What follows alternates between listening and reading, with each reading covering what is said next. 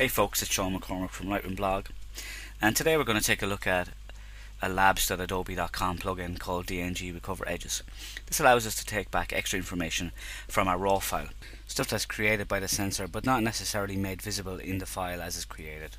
There's a couple of reasons for this. Some is that the sensor has extra information on the edges. It may not be a whole lot, or like newer cameras like Micro Four Thirds cameras offer you options whereby you can crop the raw file. So you can go from what was the Micro Four Thirds 4:3 ratio to a 16:9 to a 3:2 or something like that.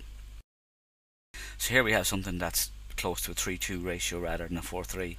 So I know that I've got extra information I can get from it. Let's say I wanted to have more of the legs of this donkey to move, or horse rather, a Icelandic horse. We can move the eye up slightly in the shot. So you can see here our dimensions and our crop dimensions are 4608 by 3072. So we're going to get some stuff back, but to do that we actually need to download the plugin. So you download the plugin from here, labs.adobe.com/technologies/Lightroom plugins. Then you click to download the plugins for Photoshop, Lightroom, and then you can download them basically from there. Okay, there are installation instructions here, but we're going to show them anyway. So to install it, you go to File, Plugin Manager, and then you come down here and you click Add.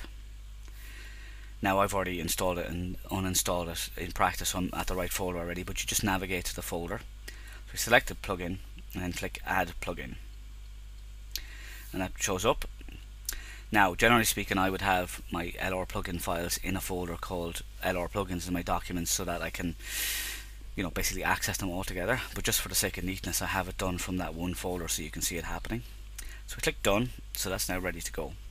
But like it says, it's DNG Recover Edges. This is an Olympus RAW file ORF, so it needs to be a DNG. So we're going to convert it. So you go to Library, Convert Photo to DNG. In our options, I'm going to only convert RAW files because I'm really pulling stuff back from the RAW. It's not going to be there with a JPEG. And I don't want to delete the original. I'm going to keep the original file. Now what's going to happen is the file will get taken out of the Lightroom library, but it'll be left on the disk. So I'm just going to delete, or I'm not going to delete originals after conversion. Now I'm just going to set it up for a Camera Raw 6.6 and I'll get the embed fast load data. I'm not going to go for lossy compression with this, and I'm not going to embed the original RAW file. We'll just make it much larger. So I'm going to click OK. Now if we look down here, we'll see the ORF, and we click OK. This ORF will become a DNG, so that's now a DNG file.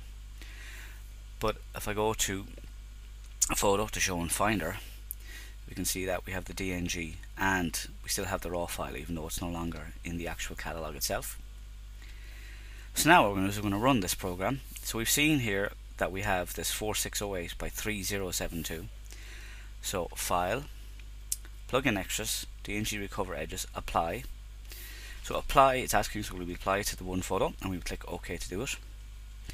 And what it does is it creates a second copy basically. So if we click on that copy, now it looks exactly the same, but if we come over here we can see that we have a cropped dimension and we have a different full size dimension, which is 4640, so we've got 32 extra pixels there, 3472, so an extra 400 pixels there. So to see that, I need to go into Develop, and I need to go in to crop itself.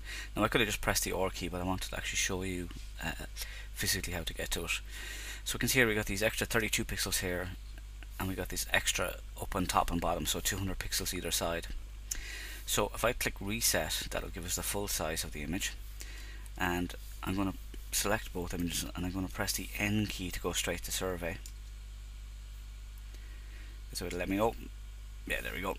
So we're at the N key, let me go, and we can see that you have this difference between the two images. Another difference as well is you look at the file name.